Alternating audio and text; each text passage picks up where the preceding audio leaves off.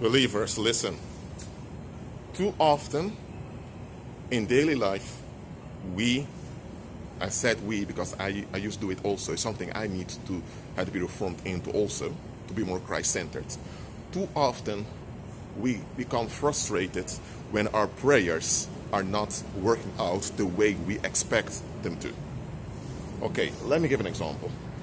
Let's say that I'm sketching a situation now. Let's say you are a Mexican guy, okay? And you live in a country where there is white supremacist violence going on. And you don't want to become the target of white supremacist violence. So you think, you know what? I want to start my own business. I want to have my own streams of income so that I don't need a 9-to-5, so that when they begin to discriminate or they begin to act racial on the workforce, I can leave. So you don't want to have to compensate at the job interview just to be accepted. You don't want to go through all of that, and you don't want your family to go through it either. So you begin to pray, decree, and declare. And while you're praying, decreeing, and declaring, in fasting, you also are making steps. So you register your own business, you build your own website, so you're active. You're not saying, Lord, please give me my own business, and you're sleeping on your behind, and for some reason you expect magically things to fall out of heaven. No, you're active on the earth. You are designed to be active in the earth realm. You are designed to govern the earth as a human being. So, according to your design, how God created you, you're active. So you are operating in obedience. You're praying, decreeing, declaring. You are self-reflecting, and you're active out there. And you're not selfish. You're not some narcissistic prick that just wants to get stuff from other people. So you're not into scamming others just to get cash flow. You want to truly and genuinely give value to other people's lives, and you want it to benefit you too in return, you and your family. There's nothing wrong with you, okay? There's nothing wrong with you. It's not doing anything wrong. But for some reason, it just doesn't happen. You know as a believer that you will face retaliation. You know that. So you begin to think, okay, maybe retaliation in the country. You have the bank that tried to shut you down, and suddenly the bank left you alone. There were neighbors and people that began to murmur against you, and that stopped after a while. After things backfired on them. So you see that the anointing is working, that the violence is shut down, but still, you have to do a part-time work. And your dream to see your relatives, see you and your family completely debt-free and completely and financially dominant, it just doesn't work out. And you're thinking, what am I doing wrong? How come that in the Bible, the faith of one benefited many, and now I have faith also? I'm also on the new covenant in the New Testament, and it's as if I'm praying for none. It's as if I'm talking to a wall. You become frustrated thinking, Lord, what the heck's going on? What am I doing wrong? Now listen to me. What's going on is as follows. Your prayers, decrees, and declarations are Christ-centered. Because God wants you to be prosperous and wealthy to magnify Him on the earth. That's true. In the here and now. Okay? And God wants you to benefit others with your wealth and your prosperity. That's Christ-centered also. And you want to add value to your community. That's Christ-centered. That's all good. So it's not you. This is what's going on. You are, in the example I'm giving, you are a Mexican guy, okay? And there is racism against the Mexicans in the country where you live. That means there's denial going on about the situation. That means that Mexicans are being gaslighted, that they are racially discriminated against. And you have Mexicans who see this, but they kiss us off white supremacist society just so that they will get some ease. And those type of Mexicans are what we in the black community would call coons, and they are gaslighting the rest of the Mexican population who's going through all of those extra difficulties. If your prayer worked out, if your decree declaration worked out the way you want it, you and your relatives would have become financially dominant, but here's the thing. You would be used by the white supremacist society as a cover-up to gaslight the rest of the Mexican population and the rest of minorities in the country. So without you consenting to it, you would become the propaganda tool to gaslight many others and to keep others in darkness and in danger. But you didn't see this coming. You were not thinking that way. You were not thinking that far. Again, there's no fault on your part. You just don't see everything. You don't notice everything. Even when you look at the bigger picture, there are things in the bigger picture that you don't notice directly. Holy Spirit sees all potential outcomes, all potential consequences. So when you were praying, decreeing, and declaring, the Holy Spirit was just redirecting your prayers and redirecting your desires to a better outcome, in which you cannot be exploited nor misused as a propaganda tool against your own people. Now, that's just an example I'm giving you. Okay? Well, let me give another example. Let's say that let's say you have a son, okay? And you are praying for your son for deliverance. And you want your son to be financially free. You want them to be, everything to go smooth and easy for him. But then, the more you pray for your son, the more difficult your son gets. Now your son is arrested from time to time, and you're thinking, Lord, am I praying wrong? Or is there something else going on? No, this was going on. When you were praying for your son, your intention was for your son to be safe. Because you didn't want your son to be end up in a hospital. You didn't want him to end up dying due to violence in the streets. Or you didn't want him to get involved with the wrong crowd. So your intention was the safety of your son, which is good. So when you decreed and declared safety on your son, that decree and declare was powered by the anointing immediately, and all doors in your son's life that would bring him in danger were shut down. So suddenly his girlfriend left him out of the blue. And he was devastated, thinking, why did she leave me? What did I do wrong? No, your son didn't do anything wrong, but that woman wasn't good for him. She was only bringing negative attention to him, which would cause him to get into a fight sooner or later. So when you prayed on behalf of your son, when you began to decree and declare safety for your son, that door was shut down. Then your son was arrested a few times, even though he was not the one they were looking for. Some guy broke in.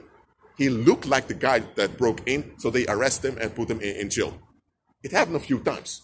But because he was in jail, some of the folks in the streets who wanted to stab him couldn't find him because he was in jail already.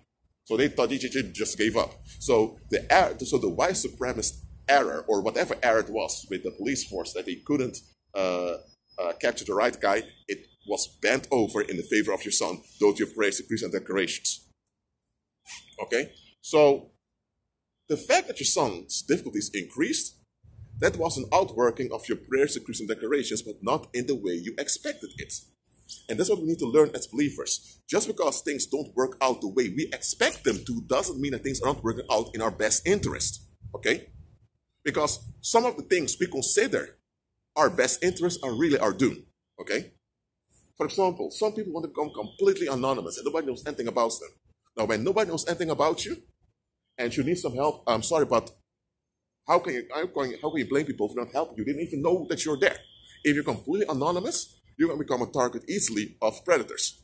If you at least are in contact, and if you at least are known by some people, then predators are more watchful because they realize, okay, if I mess around with this individual, others may notice it and I may be in trouble. But if you're completely anonymous, nobody knows anything about you, you're in trouble. Don't you know there are worldlings like that? They want complete anonymity. They delete social media. They just want to be left alone completely. They only deal with 3 or 4 people in their lives. They become predictable because they're only involved with 2, 3, or 4 people. And because of that, they are so predictable. If someone wants to kidnap them or rob them or do something to them, they just have to wait them to operate in a cycle and, yeah, they're gone. Okay? So this complete anonymity thing that a lot of people desire is not in their best interest. Okay? Some people want to have fame. Now, fame, we know that fame is not in your best interest. Because in this world, when you have fame, people want something from you. And if you can't give them what they want, they'll turn on you. So actually, you're under a threat. So sometimes the things we want because we think they are beneficial to us, but they're not beneficial at all. They are not. So that's why we need to pray without ceasing. Pray without ceasing implies that you keep on praying, even if you don't get what you want the way you wanted it. You have to begin to think, oh, hold on a minute, I've prayed for this, but it didn't happen. You know what? Maybe there's something better. Don't think, oh, I did something wrong. No, that's self-condemnation. That is a negative, filthy, self-sabotaging way of thinking that the world gave to you. That's why when you keep on praying and things don't work out the way you want, it is for you to reflect on your thinking and to redirect your thinking to be centered around Christ, the hope of all glory. Okay? So if you have the hope of all glory, why are you upset? if things didn't work out where you expected. Because the way you expected may not be the best way. And sometimes the way you want things to unfold are good, but God thinks, you know what, this is good, but I can accomplish far greater. So if your prayers are good and they can accomplish this, but God wants to manifest this, then God's going to say, that's too low for my glory. That's too low. I went to the cross for you. I died and rose again. I went through all of that on your behalf and on behalf of the human species. And what you're praying for is this little? Are you kidding me, Rashid? I want to manifest this through your life. So what you're praying here is good. Something wrong with it, but not going to happen. It's far below me and it's far below you as a believer. And that's why, in my case, there were some prayers of mine that God simply left off and said, no, Rashid, this is far better for you. And look at this. I have this online ministry reaching tens of thousands of people worldwide on a continual basis. And I've influenced the lives of I don't know how many people forever for the better.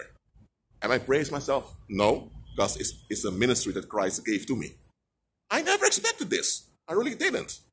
As I mentioned before on this channel. But many of the prayers I had, many of the dreams I had, the Lord redirected me to the one that's working out now. Because the one that works out now manifests this on behalf of Christ. While the ones I want would have manifested this only. So, pray without ceasing, because maybe you want to manifest, maybe what you want will be this, and God wants to give you this. So the pagan may have this because they have a paranormal cover, but you're wanting this because you think I'm not greedy. But God wants to give you this so that He is magnified throughout the earth. God wants you to be His tool to magnify Himself throughout the whole earth. So God wants you out of your bubble, out of your comfort zone, so that you are focused on His glory. And that implies that some of the prayers and the creed declaration you're making have to be brushed away because they're far below you. And God wants you to operate knowing that He is your provider. If you know that He is your provider, He's the one holding heaven and earth together with His mind, this is the mind of God holds all of this around you together. All of the physical matter that you see here, that has been used to build buildings and all of that, the whole earth, the whole physical realm, including the heavens, which are not physical, the heavens, with all their weight and everything in them, everything is held together by God's mind. And here's the thing, if God's mind holds everything together, and He is your provider, then who are you to worry? Who are you to be stressed out? Who are you to become depressed? Who are you to pray for relief from difficulty if you have the power in you to crush and shut down difficulty once and for always? Not only do you have the power in you to shut down difficulty, you can replace the difficulty you shut down with continuous joy and continuous glory that will benefit far more people. Think about the 5 loaves of bread and 2 fishes. Okay? It was a small lunch box of a little boy. 5 loaves of bread and 2 fishes. And Christ used that to feed around 20,000 people. So thousands were fed by the small lunch packet of that little boy. Okay? That little boy had to hand over what he had, which was little, to Christ, rely on Christ, and when he received it back from Christ, it was way too much for him to handle. He had to pass it on to others. The same happens to me. That's why this YouTube channel exists, and you're blessed by these videos. Okay? So, the fact that you have these videos are because of God's anointing on my life, and my part was I obeyed the Holy Spirit by letting go. There are times God tells you, let go. That prayer was good, that decree was good, all that was good, but hey, I want great things to manifest through you, not just small, good stuff. God's not about you, it's about me and me being magnified. That's what God is telling you. So, keep on praying, decreeing, declaring. Do not cease praying. You don't know everything that's going on. You don't have all the answers. You're not meant to. God knows all the answers, and He is the answer for you, and He will give you an explanation of everything on the right time. Well, that's it for now. Keep on agreeing with Christ, brothers and sisters, and be at peace.